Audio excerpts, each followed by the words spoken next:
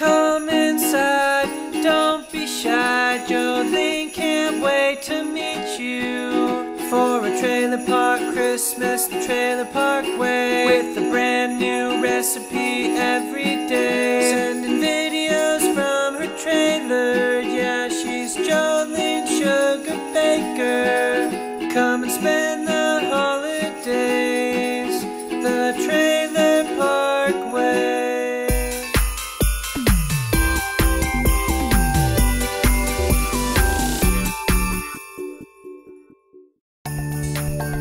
Hi there, Trailer Park fans. It's Jolene Sugarbaker, the Trailer Park Queen, and welcome to the Trailer Park Test Kitchen, and welcome to another edition of Cooking with Jolene, the Trailer Park Cooking Show, where I teach you how to live on a budget and do it the Trailer Park way. Well, Merry Trailer Park Christmas. I'm so glad to have you around during the holiday. I'm releasing a new video every day until December 25th. I'm so excited to share with you some great recipes and some crafts.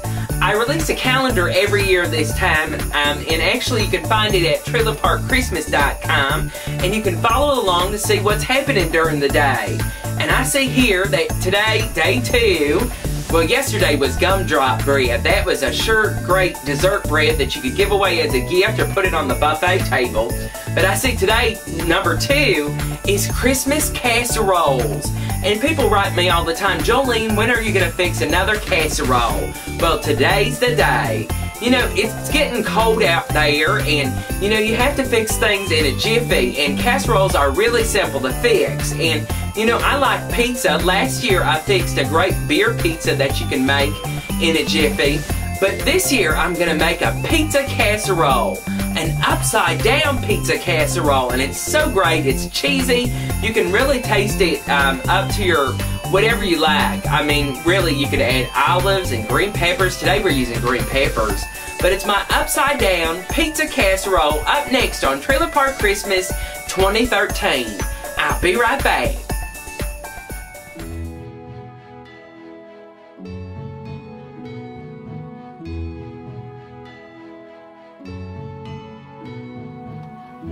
Welcome back. Making the upside down pizza casserole is really simple, and I've got a pound of ground beef, and we're just gonna start browning this, and we're gonna add some spices in just a minute, and you can add them to your taste. So I'll check back with you in just a moment.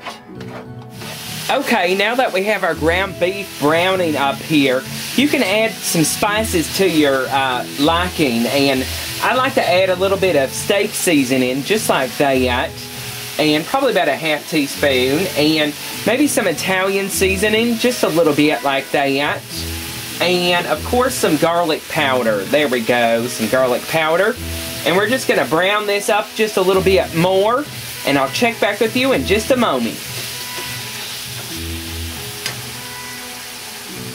Now that we've got a little brown on our ground beef, I'm going to add a medium chopped onion and about 1 green pepper to it.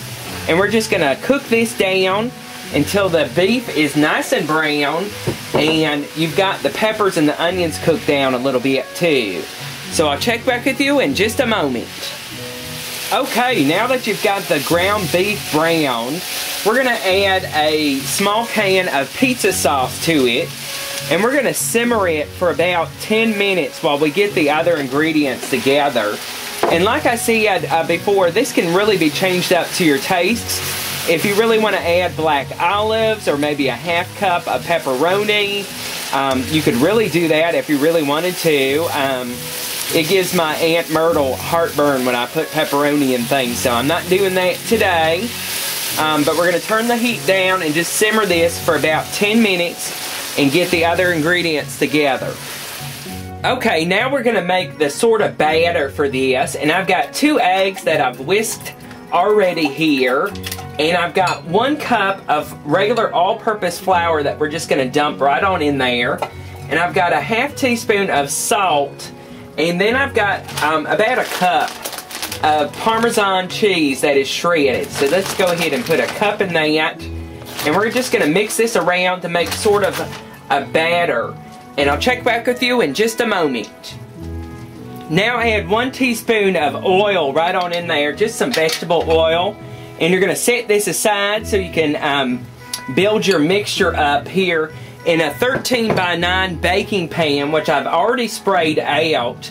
And I've got this, our beef mixture that's been cooking up on the stovetop on a simmer. We're just going to place that in the pan. And we're going to spread that out. Wow, that smells good with the green peppers and the onions. And we're just spreading that out just a little bit so that it's nice and even. And what I've got here is just, they're actually just what you would put on a sandwich. And it's actually mozzarella cheese. And it's just 1 package of it.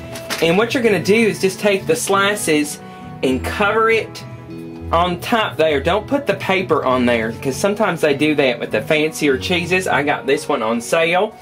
And we're just going to cover the meat mixture with the cheese. Just like this.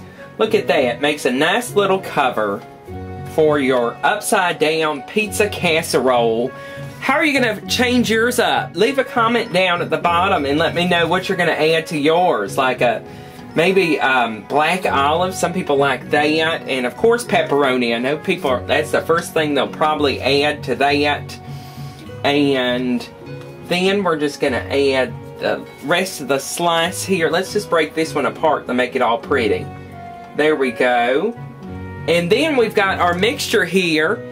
And what we're going to do is we're just going to pour this on top of the cheese slices and meat mixture. So just pour that right on top of your casserole in the making. There we go. And maybe you just need to help it out a little bit because you can't. There we go. And spread it out just a little bit. And I'm going to add a little bit more of the Parmesan cheese up on top and make that real nice. Probably about a cup. Let's go ahead and just add a cup. That sounds good. Oops. You can just kind of fidget that around if that happens. There we go.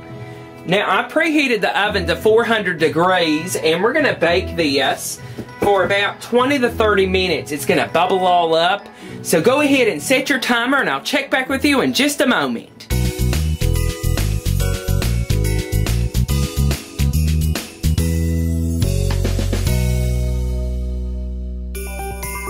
And there you have it, my upside down pizza casserole. And look how pretty that looks. And made a crust up on top, and I've got the ground beef mixture on the bottom with the green peppers.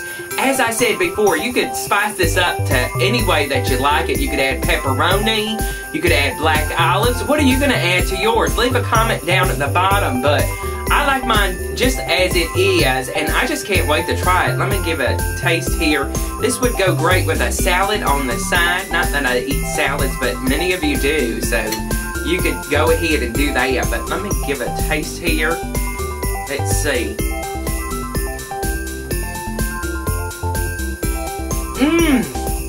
That is really good.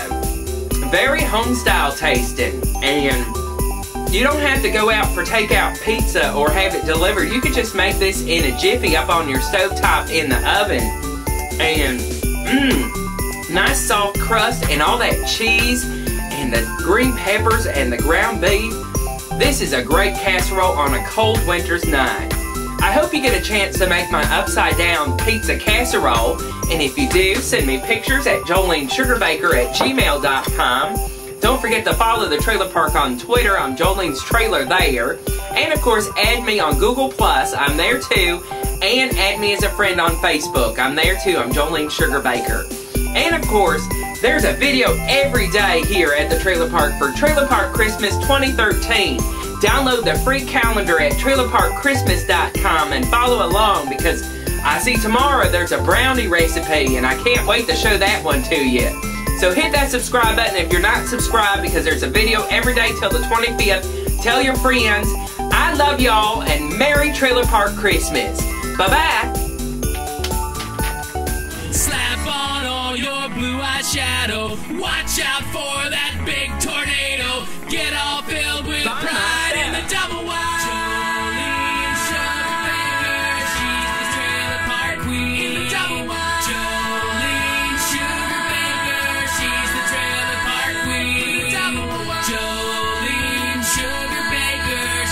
Trailer Park Queen. Visit my store at trailerparkstore.com.